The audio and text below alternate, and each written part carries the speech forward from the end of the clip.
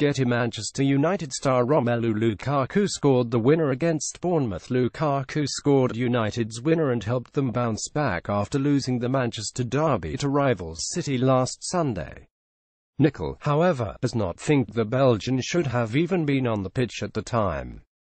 The Liverpool legend claims his tackle on Bournemouth defender Nathan Ake early in the match should have landed him a straight red card, which could have ruled him out of 3 domestic games for violent conduct. He shouldn't have been on the field, said Nicol. He should have got sent off after 5 minutes. He made a horrendous challenge on Ake, was so late, the ball was well gone. He catches him just above the ankle. It was a red card, if the referee had seen it properly, because he was a good 3,540 yards away, and in the end he only gave a foul. He didn't even give him a yellow card. How well do you know the Manchester United stars and the wags?